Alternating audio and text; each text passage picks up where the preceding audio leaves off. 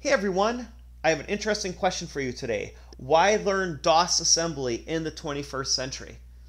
Well, if you want to learn assembly, let's say you want to make some sort of video game, or I guess if you want to make accounting software using a text-based user interface, learning assembly these days is not that easy. It's not as common as it was in the 70s and the 80s and even the early 90s. And even learning it, it's not super accessible. Now, you can follow my BIOS programming series, and there's using QEMU in that, which is a virtual machine, but a lot of people haven't heard of it, and they might wonder, well, what is this strange program you want me to run? However, DOSBox is fairly common.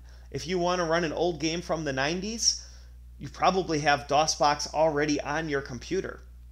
So why not use the skills you want to learn in assembly and then apply it to something that is accessible for a lot of people?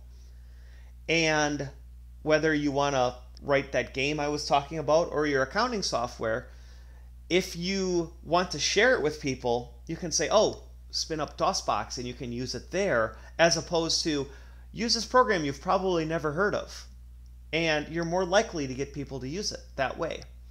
So you might be wondering, well, if I started your BIOS programming series, do I have to throw all that away if I want to start learning DOS programming? And the answer is no. DOS basically is the BIOS with a fat file system on top of it.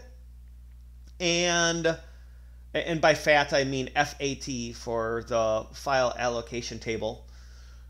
And a few extra helper functions to make your life a little bit easier. But all of the BIOS stuff that you might be learning currently from my other series is still completely applicable.